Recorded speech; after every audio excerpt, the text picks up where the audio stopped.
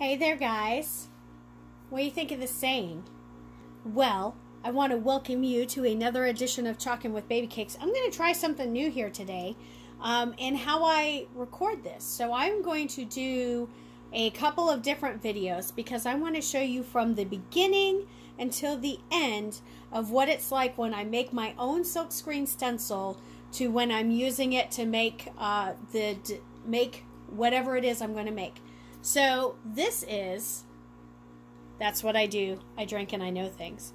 And if I have any Game of Thrones fans out there, you know where this is coming from, right? Well, the whole reason I bought this SVG off of Etsy, and I'm not selling the stuff that I'm making with this. So before anybody gets all up in arms, I am not selling this. I am making this for a couple of co-workers of mine to as a little gag gift, if you will. A couple of t-shirts as a little gag gift. So, as you see, I have everything pulled up and ready to print. And what I'll be doing is I'll be printing it on this. It is called the inkjet printer film. So I'm gonna put this right here. You can see right through it, right? It's got a side that's kind of, I don't know, it's got some grit to it, and then a very smooth side. And when you print on this, you want to print on the gritty side. So I'm going to go ahead and press the print button, and hopefully my printer's set up right so it will work. And there it goes over to the printer, and I don't hear it moving. Ew, there it goes. So now it's printing. So what I want to tell you is this is how I make my own silkscreen stencils, is through IKONArt. So if you're ever interested in making your own silkscreen stencils, you can get a IKONArt Smart Screen Stencil Maker, and you get it at ikonartstencil.com. And if you use the codes Babycakes Creations 1, you'll get a 15% discount. Now, I am an affiliate with them, so yes, I will get some money off of your purchase. So this is printing out. Oh, gosh darn it. Somehow there was, oh, I'm going to have to print it again, guys. It decided to print from the wrong tray, which that's fine. I can just come in here and do the print again. Make sure everything's set up the way it's supposed to be. I'm changing the paper type to I'm doing it to a semi-gloss. And I'm going to print it again. And let's see what happens. Now, so it did print, although it printed on a piece of paper. So I'm going to show you how it printed out on my piece of paper. See? So it printed out just fine. But that's not what I want it to be on, obviously.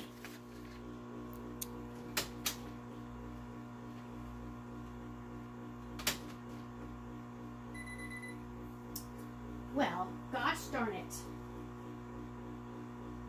Okay. So I have it set up to automatically default to my rear printer, which is why it's giving me a little bit of a hassle. So as you see, technical difficulties are everywhere. So hopefully that starts printing here pretty soon. Now once that's all done printing, what I'm going to do, and you'll notice it's a little bit darker in here. It doesn't look like it.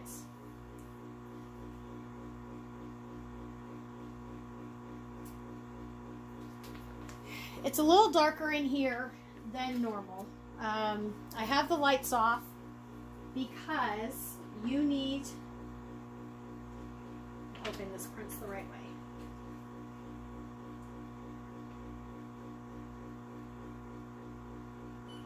Okay, so you need a printer, or you need it to be darker to do the, gosh, now I can't remember. See, that's got me all kinds of messed up right now.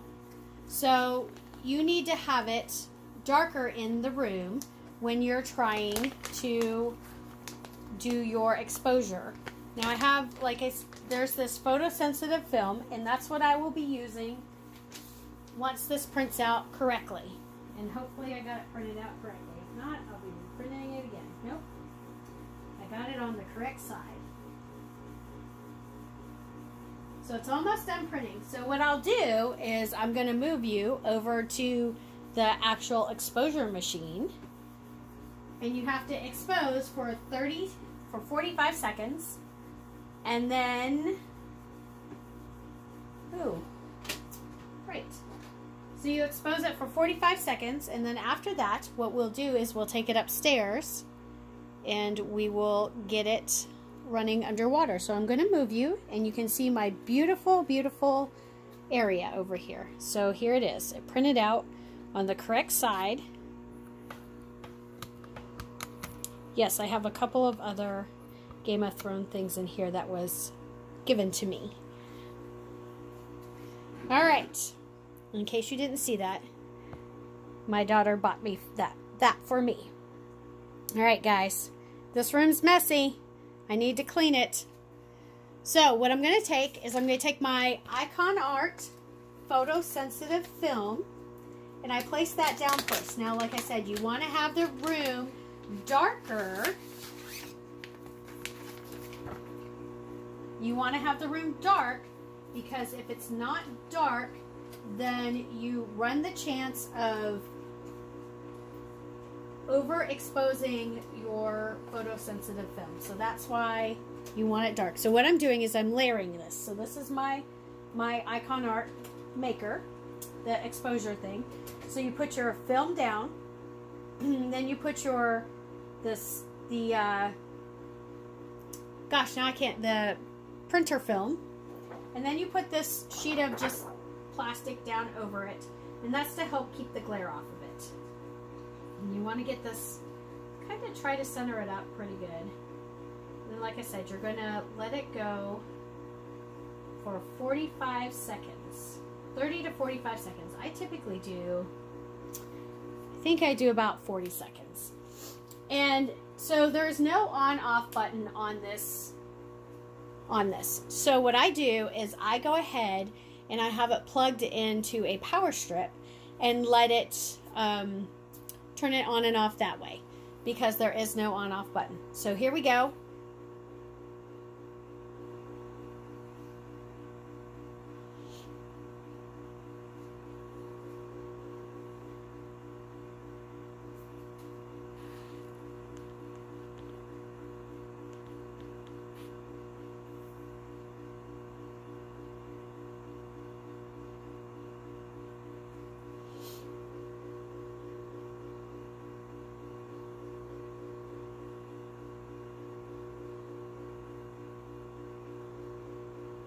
Now it doesn't look like it's really doing much, does it?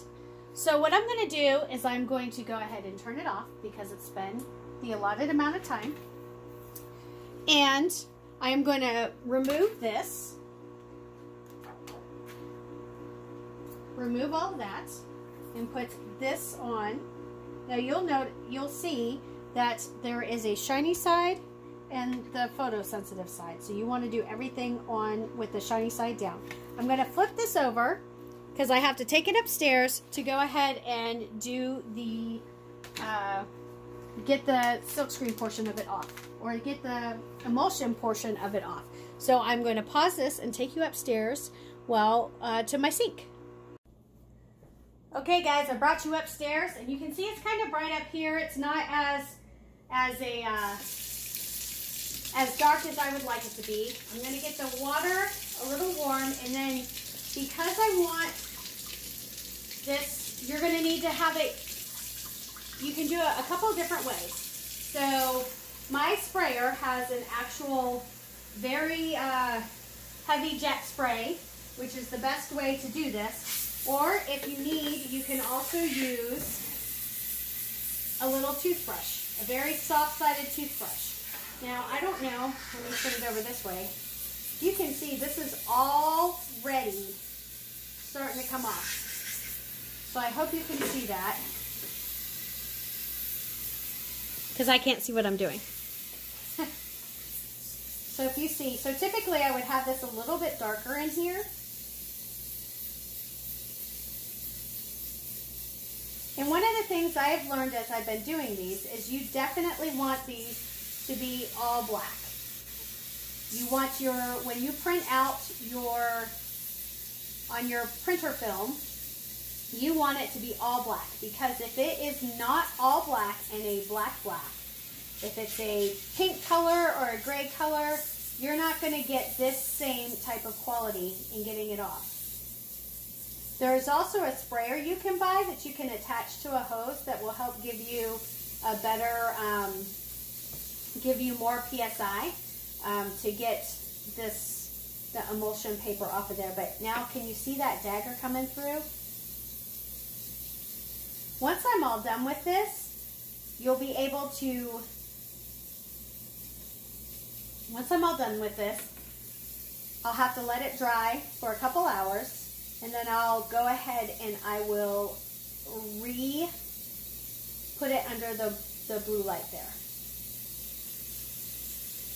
because I can't think for some odd reason what it's called. I'll re-expose it, and that helps make your stencil last longer. These are reusable silkscreen stencils. They are not sticky like the other stencils I make, but they can be used just the same way. You just have to be careful and hold them or tape them down.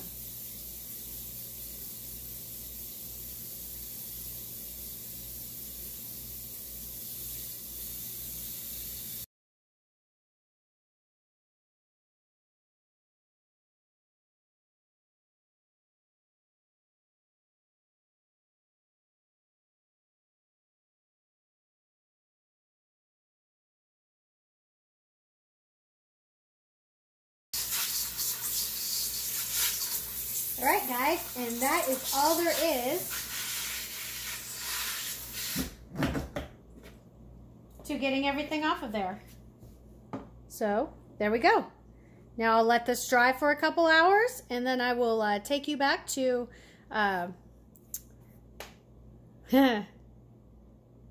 why can't I think, guys? I'll take you back and we'll go ahead and put it all under the light again. All right, guys.